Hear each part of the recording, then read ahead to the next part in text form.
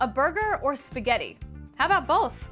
Hey, I'm Gillian on But60, and if you head to Japan, you can have the best of both worlds. Japanese fast food chain Lotteria is offering what it's calling the Neapolitan burger. It's a burger topped with spaghetti, mushrooms, and Neapolitan sauce, which looks like marinara sauce. This burger is just one in a long list of crazy sandwiches from Lotteria, like the ramen burger, which comes with the option of 1, 2, or 3 ramen patties.